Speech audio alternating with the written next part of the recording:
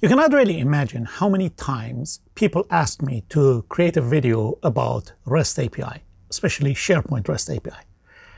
And all the time I was delaying it because I was so much into Microsoft Flow. I guess this is the time to get into it, but you really think I'm going to go to purely SharePoint REST API? No. Again, I want to go through Flow, but this time I want to show you how you can use and when you should use REST APIs in SharePoint from Microsoft Flow. So let's look into it, and I hope you will enjoy it. Let's start by a quick introduction to REST API.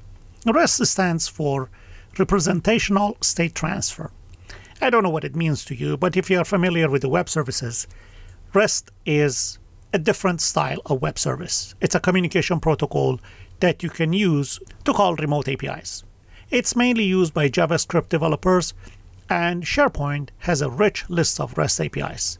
Let's take a look at the SharePoint REST API library in the Microsoft website, and then I will show you how to use it. If you search for the SharePoint REST APIs on any search engine, on the top of the list you will find complete basic operations using SharePoint REST endpoints. And if you click on it, it's going to show you a complete list of operations. You can scroll down and see every single one of them, or you can click on the list of the items that you have in this article, for example, creating a site with REST. So if I click on it, it shows you a detailed description of how you can call this API and use it. Or if I want to go for working with lists and libraries or list and list items, I click on this one and you will see again a good list of items working with the lists by using the REST and working with the list items by using REST. For example, if I click on it, you will see how you can retrieve all the list items, retrieve a specific list item, retrieve items as a stream, blah, blah, blah. Then I can scroll down and there is a lot more into it. Many of them, you really don't need to use REST API. So we come to the important question, when do we use SharePoint REST APIs? The simple answer to this question is that when you are using Microsoft Flow, you use it only when you have to. So if there are actions inside Flow that will do the job that you want to do, you really don't need to go for the REST API. It's much cleaner to do it and a lot more understandable and maintainable if you do it just by using actions out of the box in Microsoft Flow. Now, there are cases that Flow doesn't give you that. For example, you want to create a site. In that case, if you want to create a site, probably you need to use a REST API if you want to create a site using Flow. So in that case, you have to come to the list of REST APIs and use it. In this video, I want to come to the question that I've been asked so many times by my students.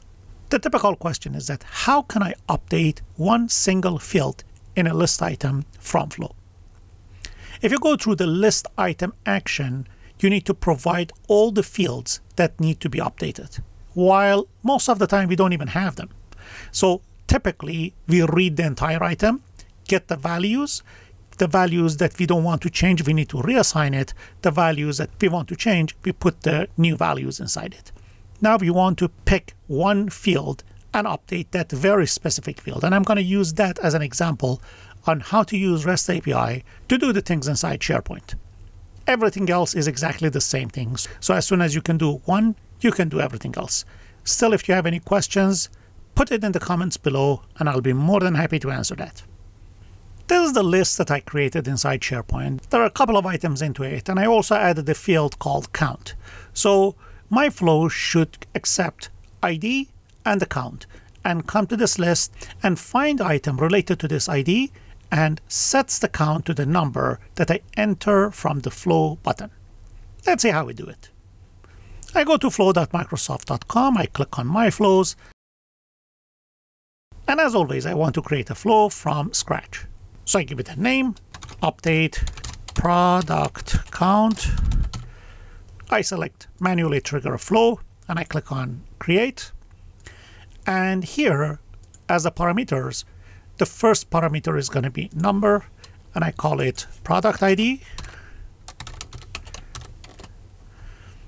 And the second parameter, again, it's going to be number, and this one is going to be product count. Save, And of course, I cannot save it because the flow doesn't have an action yet. So I need to add a new step and update. If I go directly to SharePoint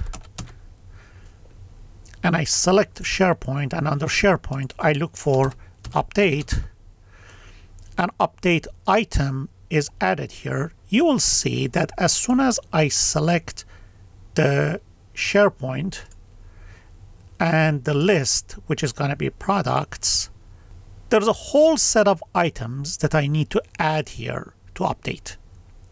So of course I need to provide the ID, so I have to read the item, and after that I have to specify title, otherwise I cannot even run this flow, and then I can add the other fields to it. This is not what I want to do. I want to have the ID and the count that I'm getting from the button, and I want to go directly to that record and update it. This is something that update cannot do, and for that I need to use REST API.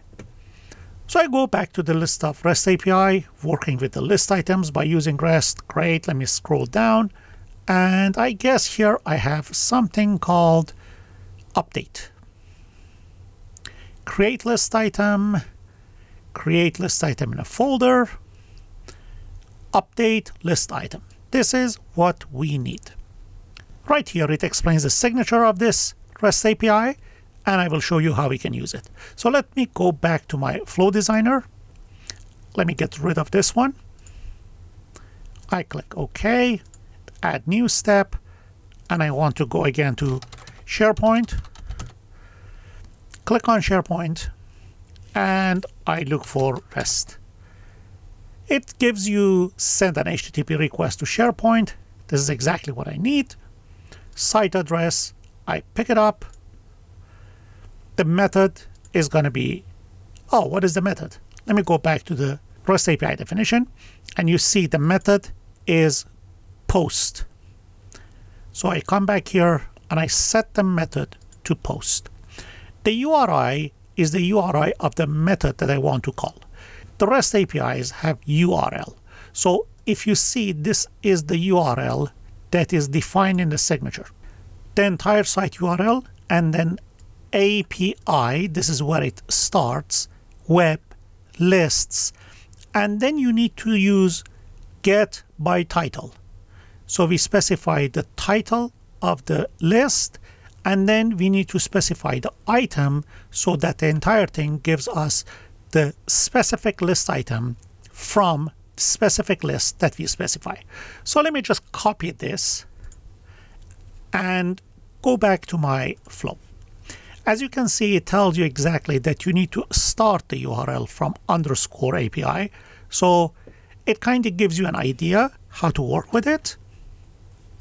So the list title that I want to use is going to be products. Let me go back to SharePoint and verify that. This is the title that we have. Then the item ID that I have should come from the button. So if I go to this side, scroll down, you see I have a product ID. I click on it, and this is going to feed the REST API call with the product ID that I need. So far, so good. Now let me go back to the definition and see what else we need. There is authorization that we really don't care about it because the control itself will take care of it. So if I click on this drop down here, you will see that actually I'm using this connection. So authentication and authorization is taken care of by the flow, which makes our life a whole lot easier. Now we need to go back to the headers.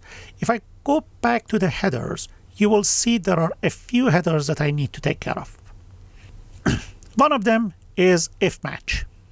I picked the if match as one of the headers that I need to add here, and I pass the value asterisk.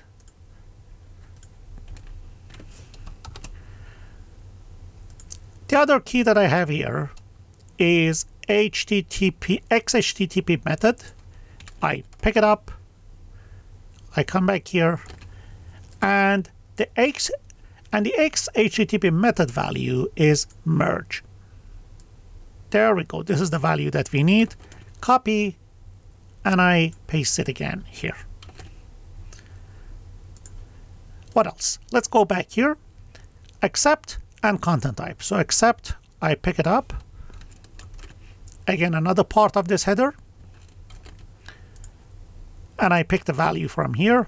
It's going to be application/JSON. And I pick the entire thing and paste it here. The other parameter that I have is content type. I pick it up. And again, I paste the value for the content type here. Let's get back here and paste it. So far, so good. Now we get to the important part, which is body. Let me go back here. It has a little bit of complexity.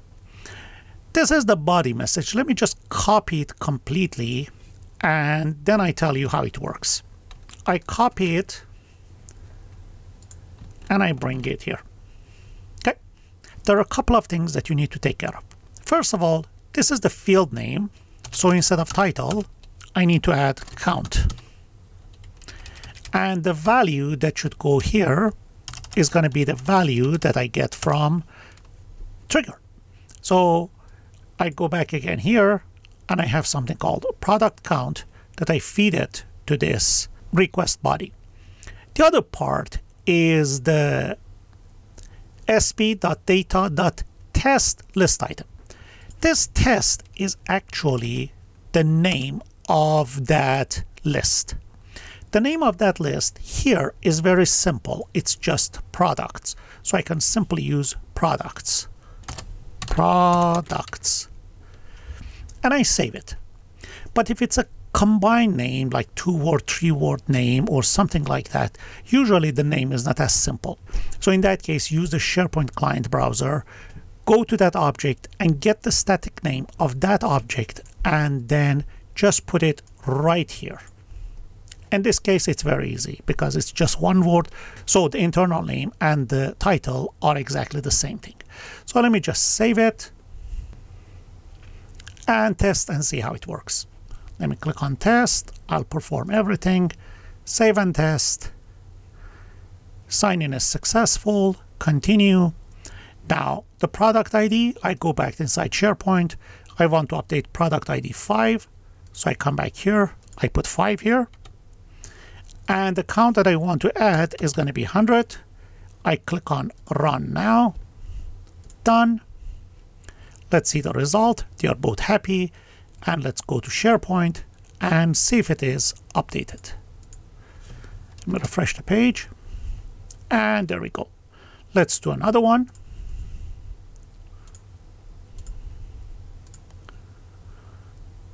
So this time I will go for product number 8. And I want to set the count to 140. I click on Run Now again. Done. And if I go back here, refresh, and I have 140. That was all about it. You can use the REST API, but don't overdo it. As I told you, you use it only when you really have to. There are lots of actions in Microsoft Flow that will do all the jobs that you need to do. There are a few things that those actions will not provide, that when you really need those, you go to REST APIs.